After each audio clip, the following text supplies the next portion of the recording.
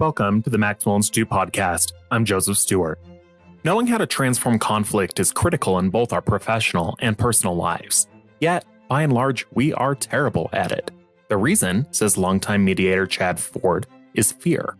When conflict comes, our instincts are to run or fight.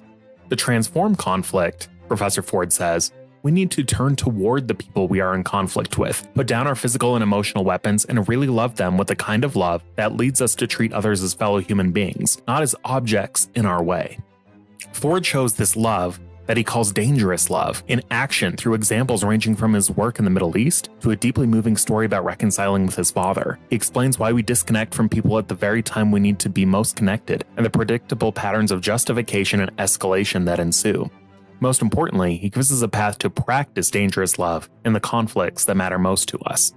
In today's episode of the Maxwell ensue podcast, we explore the meaning of dangerous love, how it works on a theological and a practical level, and how we can be Latter-day Saint peace builders in the world.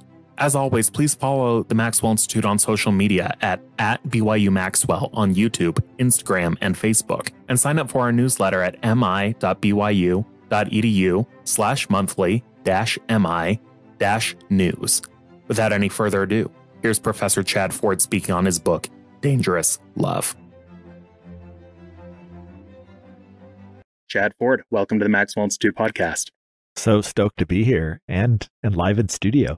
What a treat for us to have you all the way from Laie. Professor Ford, you work at the David O. McKay Center for Intercultural Understanding at BYU Hawaii. What do you do there? It's really a peace-building conflict resolution center that is based off of David O. McKay's original founding prophecy at BYU Hawaii. So when David O. McKay was a young apostle in 1921, he took a trip around the world post-World War I on assignment from the church to check in on all the branches of the church that existed sort of outside of North America, where they had recalled all missionaries and what have you at the start of World War I. And on that journey, he witnessed a lot of destruction. He witnessed, really the first contact that they'd had with a lot of branches of the church in several years after World War I. And on one of those trips, he ended up in Hawaii and up in Laie, where the church really had a plantation in Laie of Latter-day Saints, Hawaiian Latter-day Saints. And while he was there, he witnessed a lot of people from a lot of different cultures that were getting along and what have you. And he had a vision that there should be a school built there, that it should bring people from all over the world, and that it was there to promote peace, the opposite of what he had seen as part of the destruction of World War I. And his idea wasn't particularly well received in Salt Lake. Laie at the time was a backwater dirt road place on the north shore of Hawaii. I don't even think you could fly to Hawaii back then. You had to take ship to get there. It was a very unlikely place to be building the next BYU, probably the most unlikely place in the world that you could think of. But this became a passion project for him for years. And it wasn't until 1954, when he became prophet and president of the church, that he finally had the authority to follow through on his vision. And when he went to dedicate the school, standing in a sugarcane field, that's about what it looked like in Laie back then. He said, from this school will go men and women who will be influences towards the establishment of peace internationally. And he still had this grand vision all of these years later about what the school was to become, and came back to Laie several times while he was still the prophet to reiterate that point over and over again. The truth was that BYU Hawaii really became like most universities. It was very international in its student body, and that part was true. But as far as what it taught and what it did, it looked like a lot of other universities. And so it actually wasn't until Eric Shumway became the president, and this was in the 1990s, that he became the president. And Neil A. Maxwell comes out to inaugurate President Shumway and brings back this grand vision that David O. McKay originally had. And I was a student at BYU Hawaii at the time, so I was sitting in the Canon Activity Center just watching the inauguration. Neil A. Maxwell was my favorite apostle back then, so I was really excited that he was coming out for the inauguration. And he spoke about all of this in his speech inaugurating President Shumway, and charged him with coming back to that original vision from President McKay. And that was the first time for me personally that I began to triangulate, oh, this is why there's a BYU here. I didn't really know. This makes more sense about some of the experiences that I had had on the ground just as a student. I was a history major with a poli-sci minor at the time. I didn't really know what I was going to do with all of that. And it was that moment that really crystallized, oh, maybe I want to learn about this. I went back and studied the history. I actually went up to the archives at BYU Hawaii and started to dig into this. And then it launched a trajectory for me of studying conflict resolution, going to Georgetown Law, really diving into peace building. And then President Shumway, still the president in 2005, inviting me back onto campus to start the David O. McKay Center for Intercultural Understanding, which was really charged with taking President McKay's vision and imparting it on our students, staff, faculty, community. And I had a pretty broad mandate, right? Like, this is the vision. What would that look like here? And it was everything from projects to classes to work in the community to ultimately became a certificate and then ultimately a major at BYU Hawaii in intercultural peace building with a focus on thinking about not just family conflict or international conflict, but when you're bringing cultures together and all these different types of ideas and backgrounds or whatever, how do you work through that to create peace? And that's our mission at the center. We have an academic mission. We have a lot of service opportunities. You know, at any one time, we have a couple of hundred students flowing through the program as majors or certificates, and some really cool alumni that are out now working in the world really as peace builders and really in that fulfilling of President McKay's prophecy. Marvelous to hear. How did you get your first job in conflict resolution? I ended up deciding that I'm going to go to law school. I couldn't really figure out, like, how do you go do peace building, right? Like, and no one I talked to had a good answer for me either. However, one of my mentors who was in the history department at BYU Hawaii, William Wallace, who was native Hawaiian. He was an attorney. He really was teaching Hawaiian history, and I became really interested in Hawaiian history. It seemed like an interesting thing to study while I was at BYU Hawaii.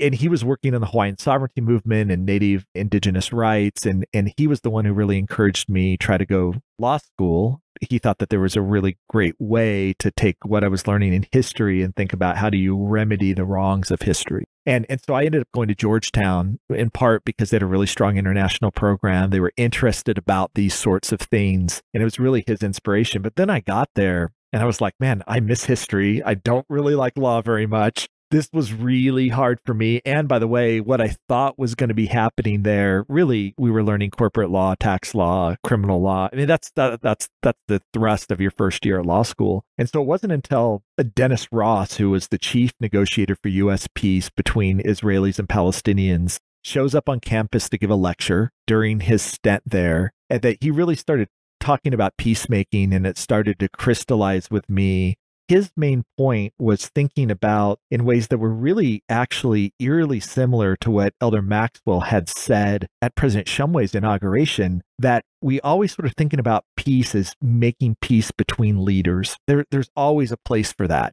diplomacy. In fact, that's what he did. He was a diplomat, U.S. diplomat, but that where peace processes are often failing is because the people on the ground aren't ready or prepared for peace. They're so worked up into the conflict that when their leaders actually have breakthrough moments at Camp David or wherever, and they go back to their constituencies and try to sell them on that peace, it's a sense of betrayal on their end. They feel like our leaders have sold us out. And so this idea of grassroots peace building, people to people peace building, Ross said, look, it's going to be on your generation to figure out how to do that. That's not how we've really been trained. And so I actually waited in line to talk with him after his talk was over to find out, well, where can I get that? What class do I take at Georgetown or whatever? And he basically was like, I don't think you're going to find a class at Georgetown. But there is this man, Wallace Warfield, who worked with Dr. Martin Luther King. He's down at George Mason University in their Institute for Conflict Analysis and Resolution. And I think he's the right guy to talk to. And so I actually skipped school the next day, went down, waited for him, talked to him. He gave me a copy of a book, Strength of Love by Martin Luther King, and asked me to read it, not just with, hearing the words, but what was the strategy? What was Martin Luther King actually trying to do? How was he building peace on the ground? And I don't think Wallace was ready for me either, because I just walked out of his office. I went outside, I sat under a tree, I read the book cover to cover. And about 4 o'clock in the afternoon, I was knocked back on his door and said, okay, this is it. I'm in. I'm absolutely in. I had no idea up to that point what that even meant that I was in, but it ended up being trained as a mediator. It ended up thinking about large ethnic and religious group conflict. It ended up with a stint working with INCOR in the United Nations in Northern Ireland, and then ultimately to the Middle East. And along the way, learning from people that were on the ground, that were actually mediating these things, thinking about theory, especially around, again, religious and ethnic group conflict, and then ultimately back to BYU Hawaii in 2005 to create, the first peace building program on the ground there. That was really a combination, again, of the sort of academic work of thinking about what causes conflict at both the interpersonal and large group level, as well as what techniques can we actually employ. And that was a big thing for me, is that I wanted our students to have a skill set to go back to their home countries, to actually not just be able to think about it and write about it, but to do something about it as well. And I think it's a really cool opportunity. The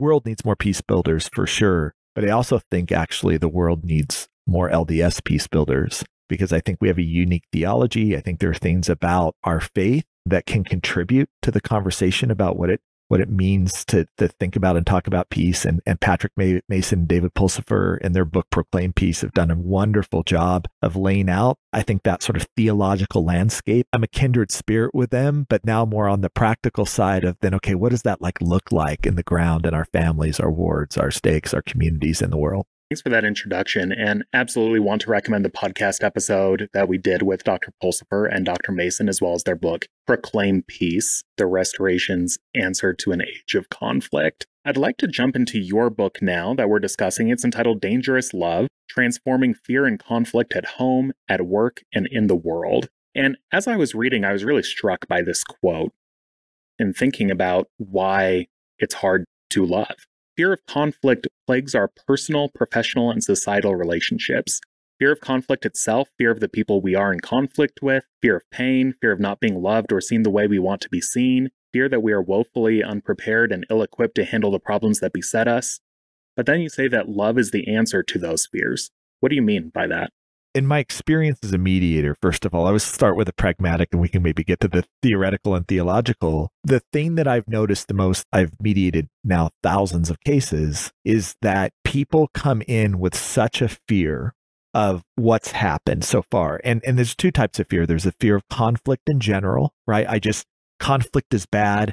Sometimes it's something that I witnessed growing up. Sometimes it's an ideological belief or even a theology belief, right? Contention is of the devil, for example. And so I'm feeling this huge weight that I'm in a conflict, and conflict is going to destroy me or destroy us. And so the level of fear is high. And then on top of that, whatever my interactions were, if the conflict has gone wrong, and usually by the time they're in my office or when I'm with them, that's what's happened, right?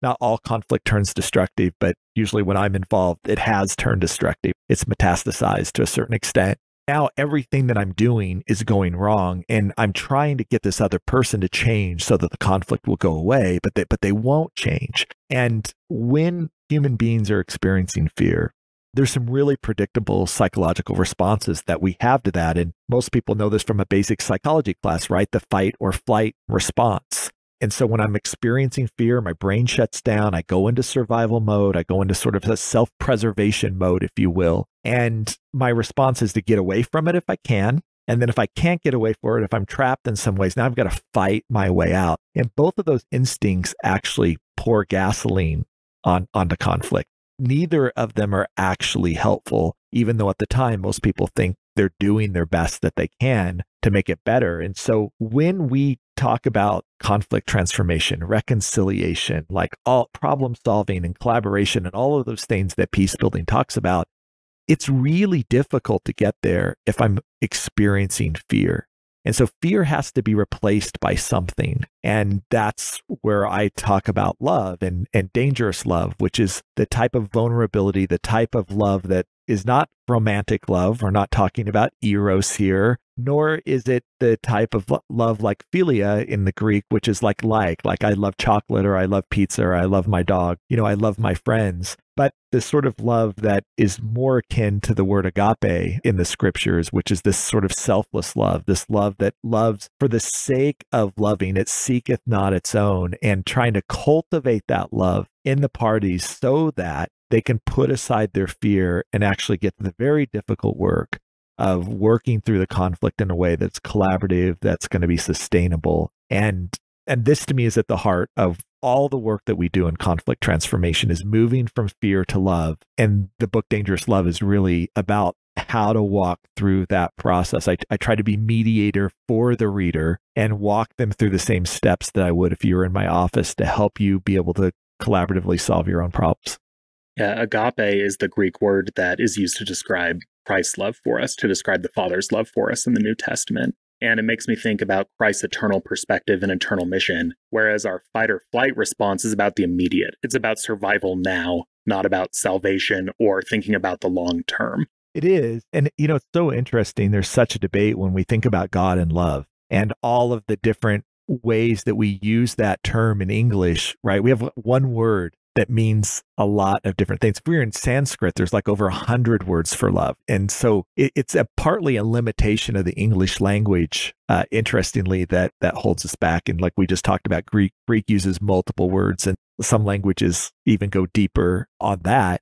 I think that that's where a lot of the hang up gets to, because we equate sometimes love with condoning or liking or what have you, instead of the love that is this selfless love that says, I love you. Even if you're doing something wrong, I still love you, and I'm committed to you, and I'm going to work through it with you. And so one of the terms I love, again, because I'm in Hawaii, is the term aloha. And most people, when they hear that word, they're like, oh, that's the greeting. And then you get a lei and you kiss on the cheek, and what you see in the movies. But originally for the Kanaka Maoli, or the indigenous Hawaiians, aloha is actually two words, alo and ha. And ha is the breath of life. It is our spirit, is what animates us, right? It is the word ha is, and really in a lot of Pacific Islander languages, there's an equivalent of the ha, right? So that's what motivates us. And the alo is the sharing of the ha. When a native Hawaiian would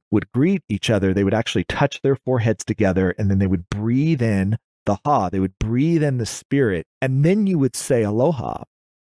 And when you said it, it was first of an acknowledgement. I recognize and see the humanity in you. I'm receiving your ha right now. And part of the receiving is, now I have an obligation. My obligation in receiving is, I'm going to help you along your life journey. And so when I say it, it's actually a sacred covenant with someone that says, I see you, I see your humanity, and now I'm going to help you along the way. There's another term that some people know in Hawaiian. They've heard this term before, haole. And haole usually says that refers to white people. It refers to people that are not indigenous Hawaiian. But you notice the word is ha, is at the start, and then ole is without. And when Westerners came to Hawaii, they didn't touch their foreheads. They didn't breathe in the ha. There wasn't this sort of commitment the same way. They actually stuck out their hands at a distance and shook the hand. And it was a much more transactional sort of relationship. And then the term came, haole, without the ha. They don't share the ha in the same way. It doesn't necessarily mean white person. It means someone that is not committed to this same sort of covenantal relationship. And I think about that a lot when we're talking about this sort of idea and atonement and God's love, this sort of deep recognition that Christ had. I think this was one of the many things that Christ was so amazing at in the New Testament. He immediately recognized the ha in a human being. It didn't matter what you were doing or how the rest of society saw you. He recognized the ha. People could feel that he recognized it, and that connection that was there. And then this sort of covenantal relationship, I'm here to help you along your life journey. That is my commitment back to you, all the way to Gethsemane and the bleeding from every pore. This is God's love in a certain way. And I think the scriptures are just sort of replete then with Jesus being the master peace builder, the master conflict resolution expert, the master at helping people turn their hearts from fear to love. One of the first stories that you share in Dangerous Love, transforming fear and conflict at home, at work, and in the world, is the story of Miriam, who's working in the Middle East. Could you tell us about her and her conflict? I started the book with Miriam because it was just such a classic example of what we're going through. So she was starting a nonprofit in a Middle Eastern country. She was young. She had a group of people, and they were women trying to start a sport program in the Middle East for women. which if you know anything about the Middle East, that's a bit of a challenge. She'd gotten some funding, she'd gotten some grants, she got put together. The reason she was with me is she'd basically gotten some funding to come out and do some conflict resolution training and what have you. And as she was describing her dilemma, it was a classic. We started this nonprofit. There's only one gym in our community. The person who owns the gym is a man. The person doesn't believe that women should be playing sport. And so we have this nonprofit around sport, but the only real place in the community to go do the sport is being blocked to us by this sexist, old-fashioned, seep-in stereotype man. And they're really pressed their stock. And you could just see in her the disdain that she had for him, this sense of contempt that she had for his way of thinking and what have you. So, of course, I asked her, like, what do you do, Miriam? What's your response? Well, we went and asked, said no. Then we protested, we picketed. That didn't get anything. We've tried to dislodge him from the gym. That didn't help. We're stuck. This conflict isn't going to change until he changes. And the story really was then about thinking about what the key principles of dangerous love are. Like, okay, letting go of our fear of conflict, our fear of the person that's in conflict. Then thinking about how we practice inside-outside transformation. What can I do? Instead of what can he do? We already know what he can do, but he's not willing to do it. So what can I do to change the dynamic of this conflict in a way that is ultimately going to be invitational towards the other person? And the key point for Miriam, as the story lays out, is not just in the doing, it's in the seeing. And so there's lots of techniques that we could do. And I get asked this question all the time by parents, by church leaders, whatever, like, just give me the steps. And the steps are real and they're important. But none of the steps are actually very effective until I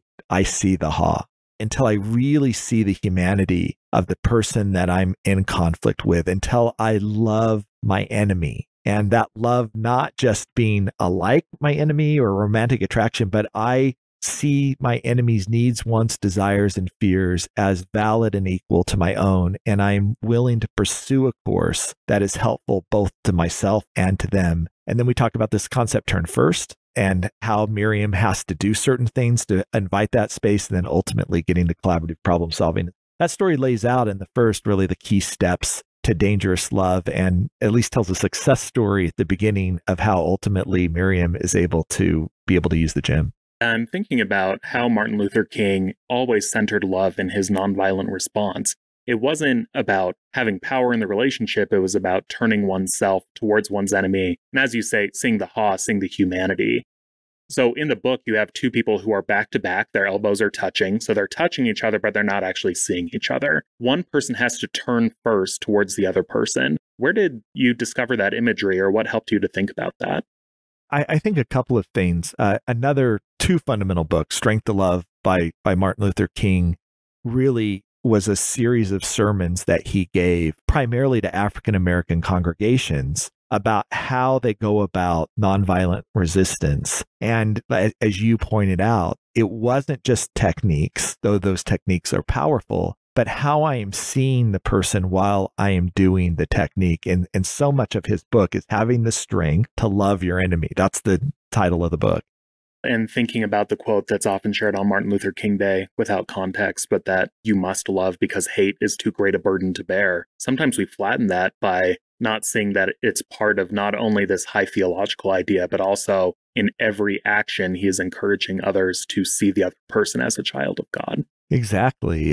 And King is obviously theologically driven by a lot of this as well. He's reading Jesus and Howard Thurman's reading of Jesus, which is Jesus of the Disinherited, which is one of the great books of all time. And he's also thinking about Gandhi and what Gandhi is doing and Gandhi's reading of Christianity as well. And so Gandhi sees turn the other cheek as actually not passive, which I think a lot of times people see as passive, but as a powerful invitation to see an enemy as a person and to actually invite them to see you back. So when someone slaps you out of anger, they've probably dehumanized you. They're seeing you as an object, not as a person. They've gotten so frustrated and they've run out of other collaborative problem-solving ideas to the point that they're striking you now. Right? I'm going to force you into submission. I'm going to hurt you till you give up and I get what I want. And the natural human reaction to all of that is to return the blow. Right? You've hit me. Now I have justification to return that blow. And so when Jesus says turn the other cheek, it's brilliant theologically, but it's also brilliant strategically. And this is what Gandhi was thinking about, because now I'm taking away all the justification for my enemy. Now saying, I see you, I see you're hurting, I see you're frustrated right now. And you know what? Instead of striking you back or retaliating, I'm actually going to give you the other cheek to hit me again if you need to get it out of your system. And Gandhi knew that human reaction to that was that the second blow would be much, much harder to strike than the first blow. It's not a sign of weakness. It's an actual sign of strength to your enemy, right? I am not going to succumb to hate. I'm not going to get in the mud with you right now. I'm actually going to give you space to get this out, because ultimately what I care about is not me, but us, and what's that way forward. And so that king is teaching in his congregation, because it's going to be literal. It's not going to be metaphorical. Like, people are going to strike you. They're going to sick dogs on you. They're going to put you in prison. They're going to take their cigarettes and put them out on your skin. And if you retaliate, you cannot see these folks with love. This journey that we're on, this civil rights journey, is going to fail because of the power dynamics involved. But if we can muster that sort of love, it becomes harder for our enemies. And this was important to King too, that the television cameras were running for the people that are watching at home to justify our hatred, our discrimination towards African Americans anymore. We will win them over with love. And King referred to it as a double victory, because the victory isn't just for us in getting our rights or whatever, but it releases white people from their hate. It releases them from participating in an unjust system and gives them space to reconnect with each other in love. And so that's the sort of foundational idea around Turn First. And then I was also deeply influenced by the Arbinger Institute's work. Harry Warner, LDS philosopher who really starts at Oxford, but does a lot of his work at BYU, writing The Bonds That Make Us Free and then The Anatomy of Peace. And they're thinking about how we move from seeing people as objects to seeing people as people. And this concept of turn first, that the elbowing thing, actually, believe it or not, this is the great thing of working in a classroom, was students workshopping like how to teach this in peace education. And it was so brilliant as a human metaphor, right? Like, we're standing back to back and we're elbowing each other. And you ask the group, what is this a picture of? They'll say, it's your conflict. And what do you notice? Well, two things. You can't see each other. You're back to back. So you're not physically seeing each other, but you're elbowing each other so you can feel each other. And then what comes out of that is, at some point, both sides are saying, why is this other person elbowing me? Why don't they stop elbowing me while I continue to elbow? And why are they elbowing me harder and I got to push back harder? And this is the most common reaction I get as a mediator, is that people will say, well, if you would stop, then I will stop. If you will do this first, then I'll do this first. This is outside-inside transformation. You change and then I change. And that's what's going to build trust and make that change for me feel safe, is that you're going to change first. Of course, both parties generally feel like it's the other person's duty to change. It's their job to go first, even though sometimes it's clear from an outsider that there was an instigator and a victim. The instigator so justified their actions in a lot of different ways that they no longer feel that way. Even though they may be the aggressor in a conflict, they feel like they're the actual victim of the conflict. And so both people are looking at me and say, I'll change when the other person changes. Of course, then nothing changes. And so much of my work as a mediator is about inviting them into that vulnerable space, and something that Miroslav Volf calls the fear of embrace with my enemy. Who is the first one that's going to be willing to jump into this space of unknown? Because I can't actually predict what you're going to do. I can't guarantee, even when I do it out of pure love, you may not be in that space yet. You may strike me. You may take advantage of me. You may reject me. And all of that stuff is really scary for human beings. But without it, without the embrace, we don't have peace. And so who's going to be the first person to open up their arms instead of putting down their fists and opening up their arms and inviting the other person into that space? And so turn first is that visual image of that person turning towards the other person. I'll just say one more thing about it because it's really fascinating. Usually when I grab people from the audience to do this, we just did something recently at BYU Law School, their law and leadership, and I was up at USU with Patrick Mason. The first instinct from somebody, if you're back to back, is to move and get in front of the person and be face to face with the person. That's normally how people think when I tell one person, okay, you try to turn first. Like, where would that look like? Where would you move in the room? instead of just turning around, they try to get in front of the person because that makes sense, right? Now we're seeing each other, right? It's the opposite of not seeing each other. They just move the human diagram to its opposite conclusion. And usually I'm the other person up there. And so I'll just turn away and then they'll get frustrated and we'll start going in a circle together. And then sometimes people get so frustrated, they'll grab me and I'll just close my eyes. And, people will start laughing and what have you. But there's also some confusion in the room. Like, why didn't that work? I thought you said turning first is going to work. We have to unpack that a little bit because I still think that that's outside inside transformation. The thinking still is really about getting in front of the person is them seeing me, not me seeing you. Because I can see you from the back and I have to look you eye to eye. I can see you in a lot of different things. It's about you seeing me and the hope that if you see me, you'll change and then the conflict will go away.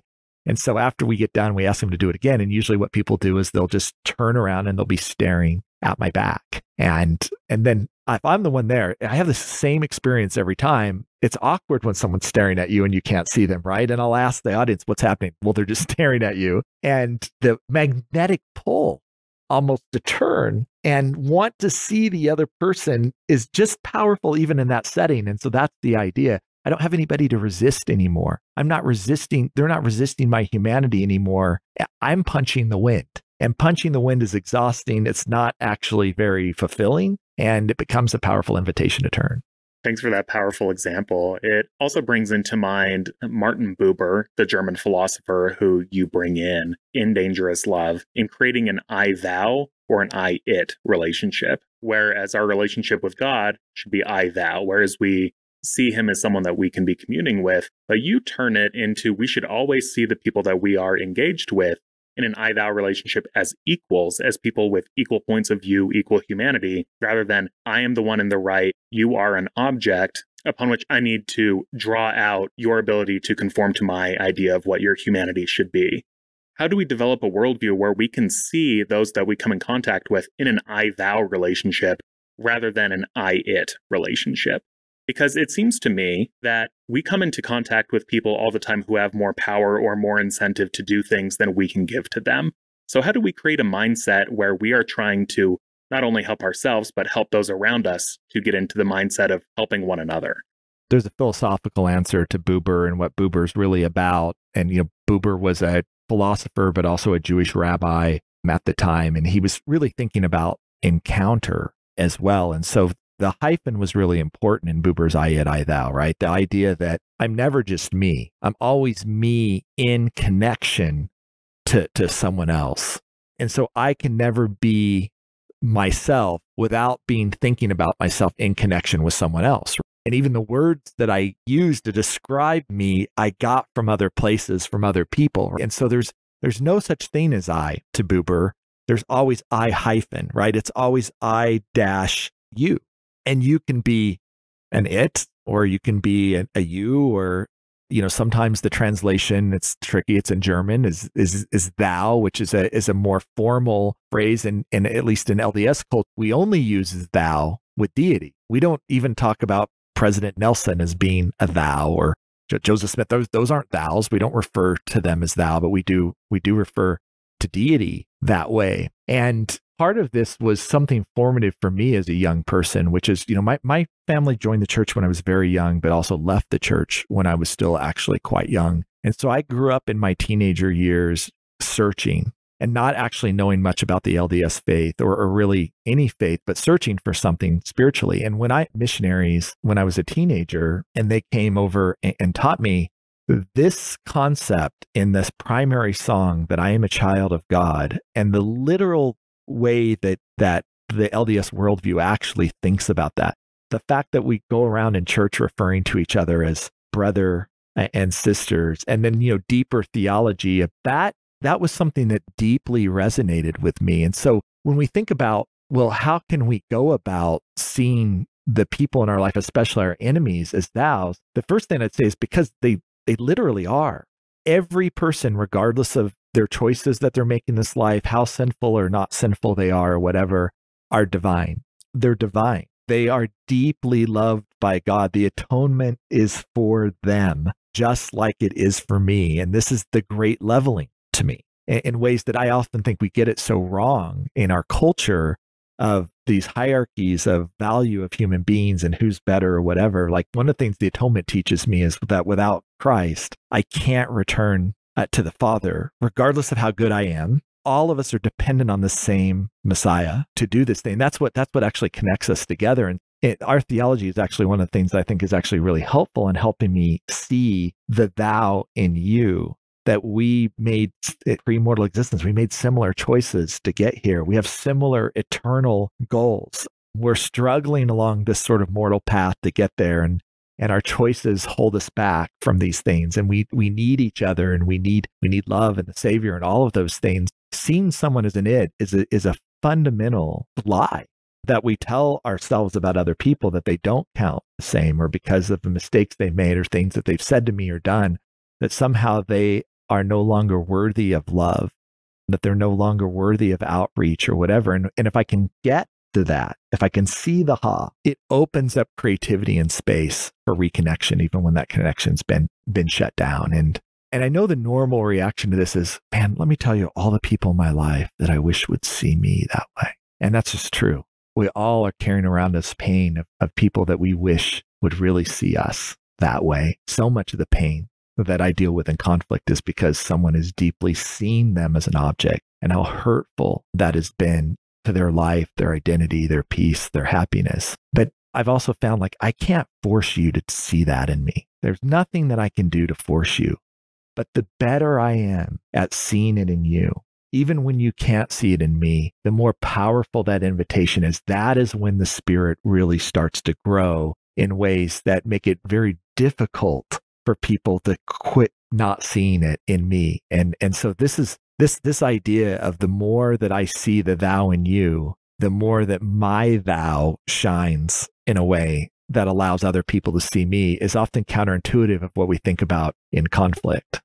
Thinking about people in my life who have created those types of relationships, and it is always a joyous experience to talk to people about who are the people who believed in you first, who are the people who helped you to see what you could do. So for you, it might be Wallace and Wallace, but it's just so crucial to be the type of person that can get the best out of people without trying to force the goodness out of people.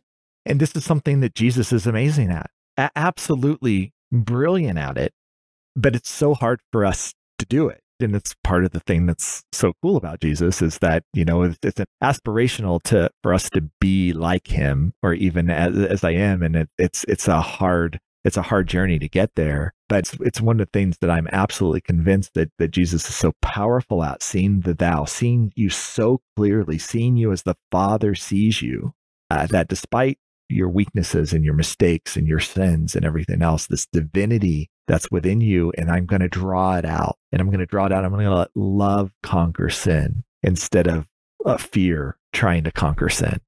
Thank you for sharing that. I think it's always important to remember trying to be like Jesus isn't just a singular event. It's great to be able to say, yeah, I was like Jesus last Tuesday. It's one thing to be like Jesus for your entire life, or to do your best to be that way. In the last chapter of your book, you show how this dangerous love isn't just an individual event, but a lifelong pursuit, but that you show that it also isn't always linear. Could you tell us about your relationship with your dad that you share in the book?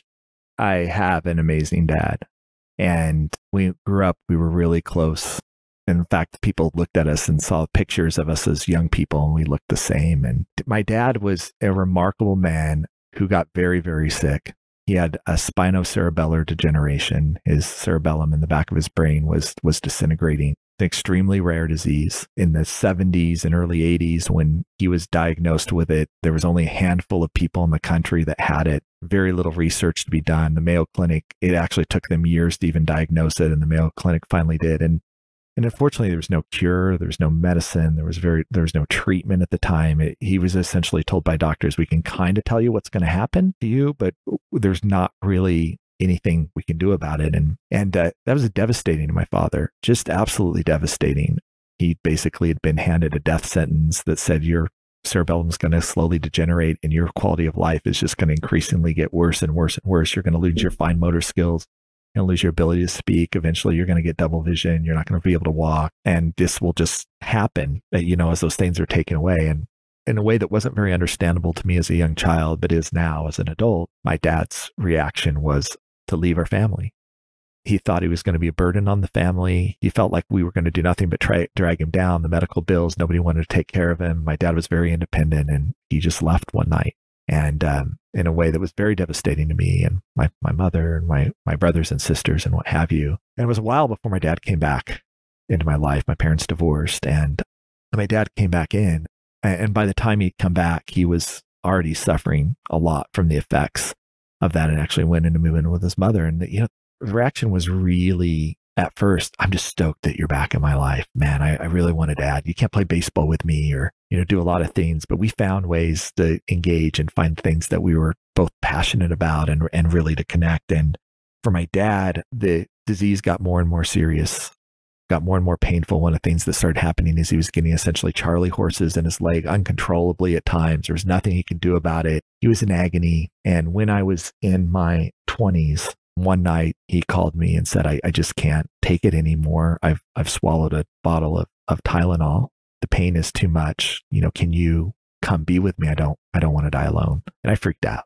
I did not agree to do that. I called 911. The fire department showed up at his apartment, axed down his door, pumped his stomach. Luckily for me, he lived, but he didn't see it that way at all. He felt betrayed.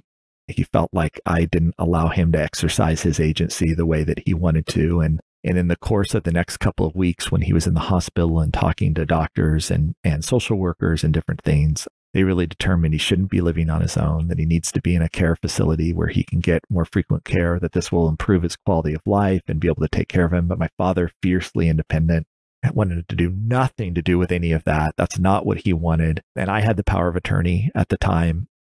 And I made the decision, no, Dad, I think this is what's best for you. To which my dad responded and told me he hated me and refused to talk to me for a significant period of time. And my first reaction to that was, you'll get over it. You'll see that this is a better situation. I'm actually doing this out of love, not out of anything else for my dad. It's love's going to win here. But my dad's stubborn, and so am I. And I would show up first every day, and then it became every week. And we would just sit around, and my dad wouldn't speak to me or look at me. And eventually I moved and actually went a couple of years without really speaking to my father. And in the meantime, I became quite bitter, quite frustrated, angry at him, angry that I had to grow up this way, angry that my dad was angry at me, always trying to explain to people why I was right and he was wrong. All the things that I think are really common in conflict. And one day I got a call from a nurse that told me that my dad had quit eating and they wanted to know what I wanted to do as his power of attorney. And I asked, well, what are the options? And there are a lot of good options. Making a human being eat is actually one of the more tricky things to do. And they essentially told me the one thing they could do is, strap him to a bed and put a feeding tube, down his throat. That seemed awful to me. As angry as I was with my father, that didn't actually seem fair. So I traveled to see him. And I was so angry by the time that I got there, like they'd built up inside, that I walked up the stairs and I saw my dad, and my dad deteriorated significantly to the point that he couldn't hold his head up anymore physically. Didn't deter me. Instead of seeing the thou, I saw everything that I was frustrated with as a child. This was the epitome of all of this. And I lashed out at my dad. Why are you doing this? This is ridiculous. Why are you hurting yourself? You don't believe in this stuff.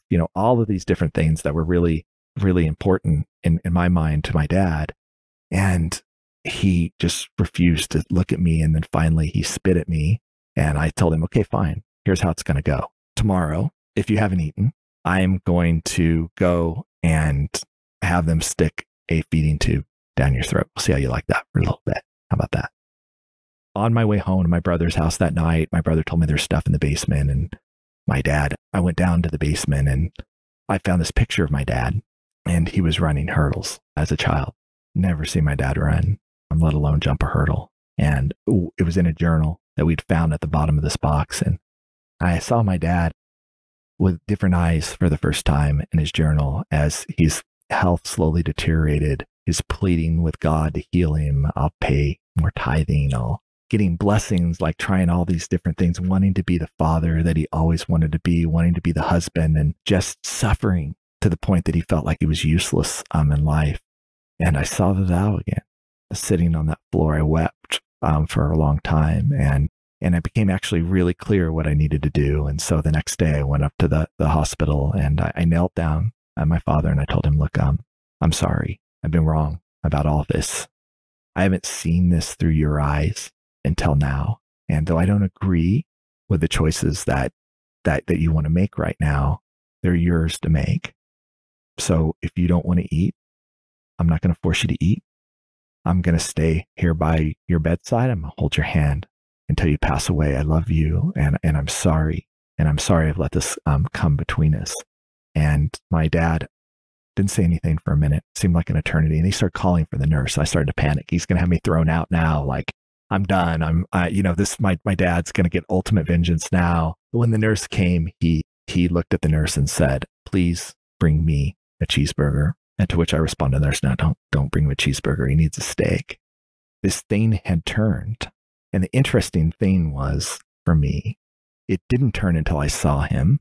First of all, like I saw his humanity. I saw him as a thou. And then until I had the courage to turn first and do something that was actually really hard, which is that I'm going to honor your space while still trying to honor mine and my values. But I'm going to try to honor and hold both of those things together in a way that help us see our way through this conflict. Thank you. That's a really vulnerable story to share. As time goes on, unfortunately, because of his condition and because of old age, he ultimately develops pneumonia. And you're able to give him a blessing before he passes away. What do you remember from that experience? When I got the word I was in Hawaii, starting BYU Hawaii, the doctors were like, I don't think you're going to get here in time. And so I panicked. It's a long flight from Hawaii to Kansas City, my heart beating out of my chest, running up those same stairs that I did in anger, just in love towards my father, running towards my father's side. And so relieved actually when I got there that he was still breathing. But he was gurgling, his lungs were filled with fluid, and I whispered down to my dad, I'm here. And my dad, only ways my dad can do it, said, what took you so long? Right. And then the amazing thing happened. He didn't die for like the next 48 hours. The doctors come in and say, he's barely able to breathe. We don't know what's happening. And then one of the doctors just told me, like, sometimes we see this, like, they're like, no, my dad really wants to die. Like, he's actually this is mercy. This is grace from God right now. And my brother and sister, they cleared out for a little bit. We were all sort of waiting there. And my dad woke up. He was mostly sleeping most of this time and whispered in my ear, blessing. And I asked him, do you want a blessing? And he said, yeah. And I said, Dad, what's going on? Like, this is what you've wanted for such a long time. Why are you fighting this? And he told me he was afraid. And I said, what are you afraid of, Dad? You believe in Christ. You have this testimony. And he said, I've made a lot of mistakes in my life and I've blown a lot of things. And I'm afraid when I get to the other side, Heavenly Father is going to be disappointed with me. And now that that's getting really close, I'm afraid. So can you give me a blessing? And I said, yeah. And I laid my hands on his head, and it was the single most transformative moment of my life. I don't know really the words to describe it. I tried to write them in the book, but I just felt this power of love surging through my body, coming out of me towards him. I remember remarking before I said anything, I didn't know. I never felt love like this before. And I don't remember the exact words of the blessing, but they were pretty simple. Like, he loves you. He's waiting for you. It's time to come home. It's okay. He loves you more than you would ever possibly know. I took my hands off his head, and about 15 minutes later, my father took his last breath. And on his last breath, one tear rolled down his eye and he smiled. And he was gone. And, I walked away from that experience with an even deeper conviction of a life after this life. But even more than that, a love that I've talked about and I'd read about and I'd heard about and I'd felt at various points in my life, but never with the power that I felt it before. And I remember saying to myself, this is the love that can change the world. This was the love that God introduced into the world through his son. And somehow I have to figure out how to help other people feel this way. Thank you for sharing that. In addition to the book, Dangerous Love, Transforming Fear and Conflict at Home, at Work, and in the World, you are actually working on a book for the Maxwell Institute's Living Faith series entitled 70 times 7, Christ's Path to Conflict Transformation at Home and in the World. Could you tell us a little bit about that project? Yeah, it came together in part because of an LDS reaction to dangerous love. We were talking off there a little bit about it, and you said it was a very LDS book, I think is the term that you used, and it wasn't really meant to be.